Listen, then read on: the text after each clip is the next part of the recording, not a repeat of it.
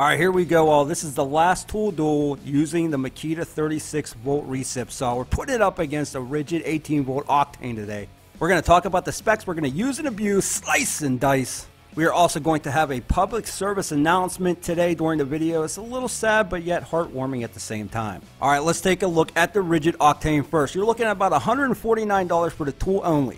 A stroke of 1 1/8 of an inch. It takes the OCTANE Smart Battery or the regular Ridgid 18V, doesn't really matter, but we're going with the 9AH today. She does have the orbital action, and we'll see if it plays a big role in today's tool duel. And you also got the LED light with a dedicated LED light switch right here. So if you pull the trigger, it comes on, or that light switch, either or. You do not have a rafter hook, you do have the variable speed trigger, and you do have an adjustable shoe. A lot of people enjoy that feature, so that's a plus. I would also like to point out that the shoe rocks back and forth very easy, very freely, very simple to use. Is it brushless? Of course! And you got 3,100 strokes per minute. The weight, you're looking at 9.3 pounds. Another thing I like is that it's a little bit more compact than most of the Recip saws out there, other than, well, this one right here, the Makita 36V LXT. You simply must have two batteries to operate this, not just one.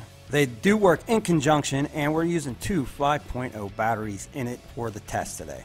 The size and weight to the Ridgid basically identical, 9.3 pounds for the Makita also. 3,000 strokes per minute, length of stroke 1 1/4 inches, 3-year warranty for the Makita, limited lifetime for the Ridgid. Alright, let's get to slicing and the dicing. For this one here, I am not pushing down at all, I'm just letting the saw do the work, and we're going to see which one finishes first.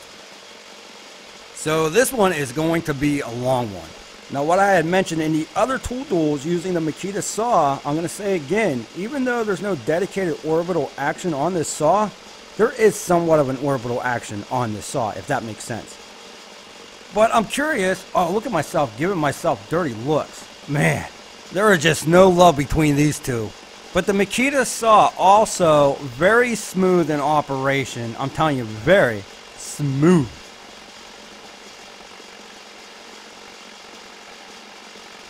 Going a little crooked there on my Ridgid, but that's alright. Really just trying to compare which one is doing what. Can they keep up with each other? If I got one tool that's blowing away another tool, well, that's never a good thing. But even with me going crossed on that, the Ridgid taking it a little quicker, not much. But now, let's just go down straight through. The orbital is not on. It wasn't on the last clip. It's not on this clip. Let's see what it does. We're going to rock them back and forth.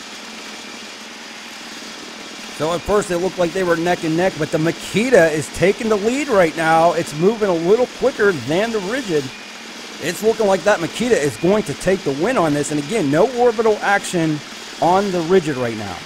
Oh, and the Makita just dominating the Ridgid without the orbital. Check that out. I was not expecting that. I thought it would have been closer. But will that orbital play a role? We're going to find out. Oh, hold on. We interrupt this video of awesomeness for this public service announcement. Look at him. Such a good guy. Working hard. Bringing the best tools to the channel that he can.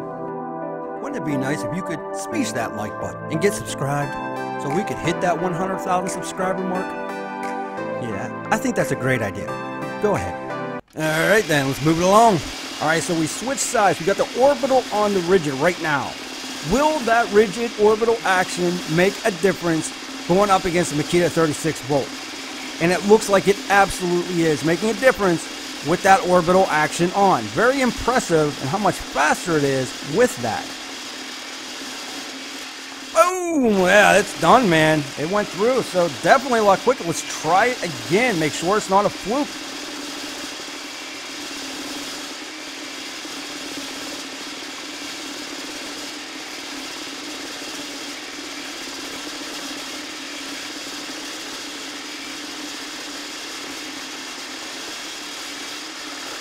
Not a fluke.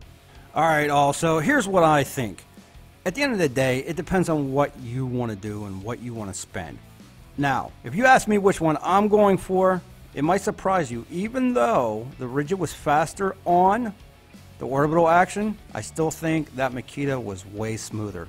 Definitely way smoother than the Ridgid was cutting. I almost want to say it's my favorite Recip saw, but I still got to go with that Milwaukee Super Sawzall. I mean, that thing is just a beast. It'll get it done. But at the end of the day, I mean, they're both great saws. I'll leave a link in the description below for you to check these out. But I want to know what you think. Which one do you think won the tool duel and why? Leave me a comment in the comment section below. I love hearing your feedback. Now, with that said, we appreciate if you could smash that like button, get subscribed, and hit that bell notification so you don't miss out on any other videos. I appreciate you stopping by, and we'll be back with more videos soon.